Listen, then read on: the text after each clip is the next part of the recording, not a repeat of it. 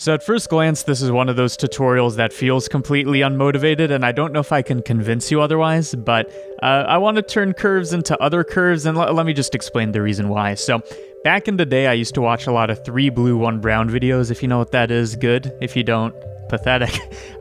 But he makes these math videos or explanation. I don't really know what they are, but the point is they're visually stunning, and they always use this kind of transition effect that I see him using all the time, where he takes one object and turns it into another. And now that we have geometry nodes, we can do that too. So here's a demo file. We can do a lot more than what I'm about to show you, but let me just give a demo. So here we have the letter P, and here we have a circle. Oh yeah, we're switching between the two, and this is procedural, so I'm going to show you how to make this a network, but we could switch this to anything. So it could be the letter C, it could be like the number 1, it could even be like just random curves. It doesn't have to be a letter, a number, whatever. And also, I should mention, it doesn't have to go to a circle. This is just what I happen to use, but if I like dive in here, and I don't know if there is a curve square. Let me see, curve primitives, we have circle, spiral, quadrilateral. That should work. Let's see if that works. It would be embarrassing if it didn't. So here's the square. And there we go. Now it's turning into the number 2. So, I mean, I haven't optimized it for shapes that aren't circles, but in general, it works with anything, and it's super easy. And let's just get started, okay? This is going to be a super fast one. So, 3.1 alpha, where we are in 3.1 territory now. So I don't think there's any new nodes that we need from 3.1, but just so you know. And my new layout looks super cool. So go to geometry nodes. The cube, make a geonodes group, delete this. And I just got to say, I just got back from this like social anxiety type meetup, because your boy, you might think, oh, smooth talker. He talks for 20 minutes at a time, whatever, just off the fly talking about Blender. But when it comes to something that isn't Blender, your boy stutters. He goes all over the place. Either way, I was just at this meetup, and it was difficult. I enjoyed myself, but it was difficult, so I need to just kind of like go blank for a while and just talk about Blender. So how do we turn one curve into another? Well, first order of business is we got to save. So let's just do that. Untitled is good enough. And second order of business is if we want to transition between two curves, we better have two curves. So the first one, let's just say it's a curve circle. I just typed in cube. Circle, curve circle. And you could either use a primitive or you could actually make your own curve. Just pick a cyclic type curve. So this is one, and let's say the other one is just a custom like letter or number, because we do have a node for that, so that's convenient. So we have a circle, and we also have a, let's say the letter A or something like that. So I'm just going to center this. And actually, let's use the easier letter, because this actually is made up of 2 splines, and we'll talk about how to make that work. We have 2 things. We have the letter C, and we have circle. How do we transition between them? Well, it's actually pretty simple. What we're going to do is we're going to take one of these curves. We are going to set position, because if you think about it, to transition, we just got to, change the position of this one to kind of match these positions of these points that make up this curve. We just got to switch the positions in some sense. So what we do, and thank you Arendelle, by the way, who I had a couple questions about this with and helped me out. What we do is instead of attribute capture, which is what I thought it was, we're going to transfer attribute. So why transfer? Because we want to transfer the position attribute, the position of each of these points, and set the position for the other. So I feel like I'm getting a bit ahead of myself, but whatever. It's simple.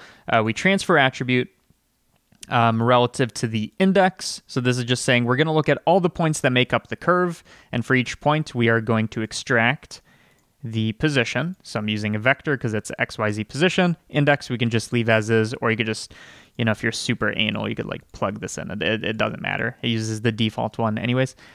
Plug it in here and it doesn't work, and you're like, oh, okay. The reason it doesn't work, and this is actually important, is when we look at this strings to curve, and I'm putting in the viewer so we can see it on this note sheet, you can see we actually don't have any data. It's actually just a single instance, which is the problem, right? If we look at a circle, it actually has curve information made up of 32 points, and we can populate that more or less, right?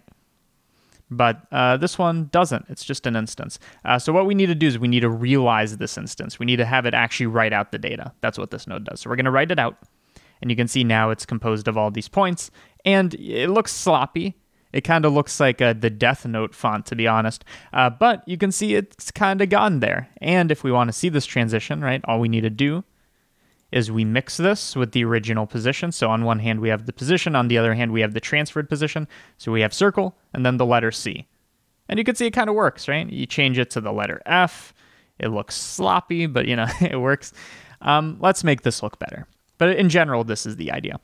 To make it look better, what's the issue? What's happening here is we're sending 32 points. So this circle is made up of 32 points. That's the resolution. I can make it more or less. Let me just connect it so you can see. We can make it more or less, right? We're taking all these points and we're sending them to not that many on the letter C. In fact, only 10 points. So what we need to do is we just need to bump up the resolution. So if I was to resample the curve, which is just going to give us the same curve, but with more detail in some sense. Don't think about it too much. That's not a good explanation. But we're going to resample the curve and bring this up. You can see for a bit, it kind of works. It kind of makes this look smoother. And by the way, if we change this radius of the original circle, the circle won't get as big when we go back and forth. It kind of works. However, we increase this even more, and now we have even more glitches. It's strange. It really is. It turns out the way to fix this, and the issue with this is we have more points here than we have here, so it's kind of sending a lot of them to the same one. We're just going to resample both of these curves, and we're going to use the same number so that we have the same number of vertices on both. Nice and easy. So I'm just going to pick a high number. That gives us a lot of detail, and now we have a nice seamless transition. Beautiful. Couple things. One, it's a curve. You can't see it in like rendered mode. You could do like a curve to mesh. And let's see if I haven't actually done this before in my experiments, but we're going to curve to mesh. We're going to use the curve circle as the thing. We're going to make it smaller. So we could do it like this. And that actually looks cool in its own right. To be honest, this actually looks cooler than the original result. So you could do that. I'd recommend doing that. But what I did for mine is I just use a fill curve to actually fill in this detail in a nice, convenient way. Now, this is actually going to introduce its own problem. You think, oh, we're done. We have a circle. It can go to a letter. That letter can also be a number. And that circle can also be something else. It doesn't have to be a circle, as I showed you. You might think we're done. But let's say we take the letter A. Why is the middle missing? Well, if you think about it, the letter A is composed of two splines, right? As I kind of mentioned before offhand. The letter A has this outward spline and this inward spline. We can't take a single circle and remap, or a single spline, the circle is one spline, and remap it to two, even if it has the same number of vertices. So we somehow need now to map one spline into two. Or even in a worse case, you take a letter like, I don't know, G. G actually has three splines. You wouldn't think so. But G has one circle, two circles, and the outward spline. So we need a way to do this. Well, long story short, if we know the number of splines, we're just going to take the circle and make the same number of these. So if we have three circles, it can go to three splines. That's going to be the solution in some sense. I need to stop saying in some sense. I feel like it's a smart thing to say. I like saying it, but it doesn't make any fucking sense. So what I'm going to do is I'm going to instance the circle. In other words, I'm going to make copies of it. How many? Well, that can be determined by this mesh line. You're like, oh, CG, default cube, why are you using mesh line? It's kind of weird. Basically, if I take a line, which right now is copying them on the X or Z or whatever axis, if I take a mesh line and have it go from the same endpoint to the same endpoint, and by the way, same as before, whenever you instance, you got to realize these instances in this case. What was I saying? I was saying, oh, why are you using mesh line? Well, this is just an easy way to make a bunch of copies all in the same spot. So I'm having 10 vertices or points all put in the origin. So in this case, we only need 2. No, we need 3. And you can see that this actually does it. So again, I have a mesh line, which is just saying make 3 copies of this curved circle. And it kind of works. I mean, let's visualize this. Kind of works. There is one issue with this kind of like popping. Like the circle kind of looks weird. We could talk about that. But also, if we go back to the letter C, something that only requires a single curve, now we're getting weird results because you only need one spline. So let's just fix that. What we need to do is we need to say we pick a letter and we need to automatically know how many splines to like populate or copy this to. How do we do that? And this is also a spot where Arundel helped. So thank you. I appreciate it. Long story short, if you look at this, so again, it's going to be an instance. We realize this text or this curve into actual curve data, you can see that we actually have spline information. If we pick something that has multiple splines, like the letter B has a circle and then the outer thing, you can see now we have 1, 2 splines, the letter G, 3. In other words, if we kind of have an index for this, and we can use this to find the maximum value, which is the number of splines. Okay? Are you following? Hopefully. So we're going to attribute, which one of these? Statistic. This is going to let us take an attribute and know everything about it. I want to know the number of splines, so I'm just going to pick, instead of point, I'm going to pick spline. And what do I want to know about it? I want to know what the highest index is. Again, why? Because I said so. But because in this realized instance, we have an index for the spline, and the biggest of these numbers is exactly the number of splines. Now, this isn't exactly true, because we do need to technically add 1 since the index starts at 0, so we just need to shift it. But we take the maximum, we add 1. So again, this is just because index starts at 0. Don't think about it too much. We take this, we connect it to the mesh line, and now it's going to work. So again, we've done a calculation for the number of splines dependent on this text, and that's going to be the number of circles that we need to transform. So for example, in the letter G, we should now have 3 that automatically give us this. If we now pick the letter F, which should only have 1, we're not going to get wasted splines. Just like that. And I think, I mean, again, because I only tried this live in the tutorial, I think this shouldn't cause any issues with the curve to mesh, but I am curious, and I'm not willing to do it off camera. I'm doing it right now. You got it. Let's bring down the radius. You can always just divide by 2 to make that clean. What am I doing? Yeah, so that works. I want to try something with multiple splines. So no guarantee this is going to work. Letter G. Ah, it totally works, and it almost looks cooler because you don't have any of the breaking. That's cool. So that's the general setup. I think maybe one more thing to consider is, let me go back to the fill version of this. So again, it works.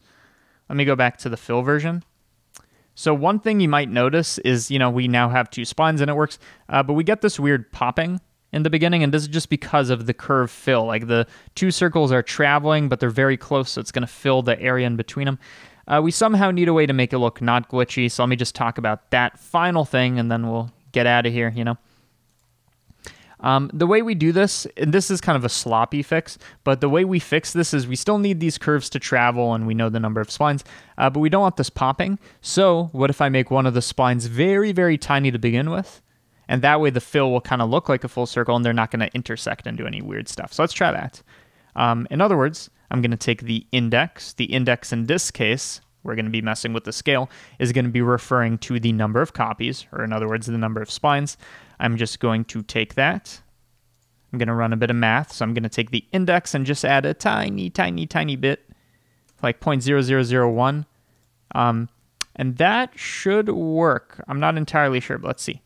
Now we connect that to scale, so you can see, there's this tiny b in there. But either way, we make that number even smaller, I believe. You divide by 2 and you can make it, I guess we have run into a limit. Either way, we'll fix that in a second. Oh, it's because this isn't all the way up. There we go.